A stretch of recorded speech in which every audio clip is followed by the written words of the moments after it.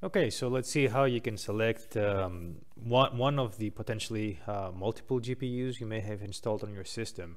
So the way to do it is, well, first you want to see how these devices are assigned to GPU IDs in TensorFlow, in CUDA IDs to TensorFlow. So you need to load this library here and then just print. And as we can see, device 0 is an RTX 2070 and device 1 is a GTX 1060 6GB.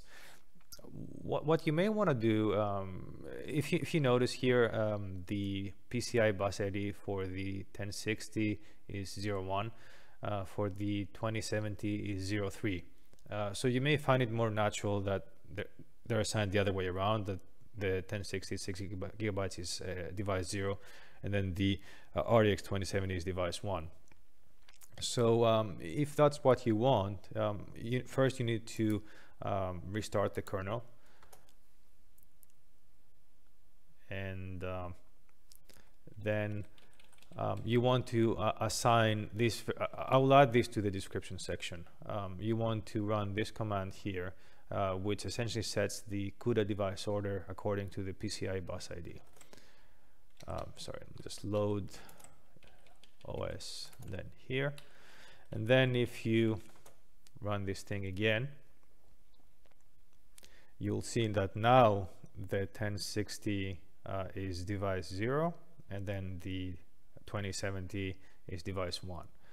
And another thing you may want to try, actually what you should try if you want to be sure that you're only going to be using one of these, is to set the this variable here, the CUDA visible devices, to 0 or 1, or whatever device you want to use. Again, you need to restart the console, otherwise this will not work. Let me just show you. So let's say you enter this command right now, and then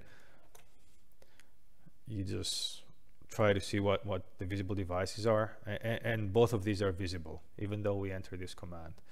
So you need to restart the console, and yep, so import OS, set the order according to the PCI bus ID, and then you need to remember which one it is that you want to use, because if you try to view the assignment, then both of these will be visible for the remainder of your program. So set it to 1, and now let's see if it worked. And as you can see, now we only see one device. It's actually device 0, but this happened because of the assignment, so the other one disappeared. So now this is device 0, but this is the command that did the trick. So after that, you can be certain that whatever models you create or train will be loaded only on this GPU.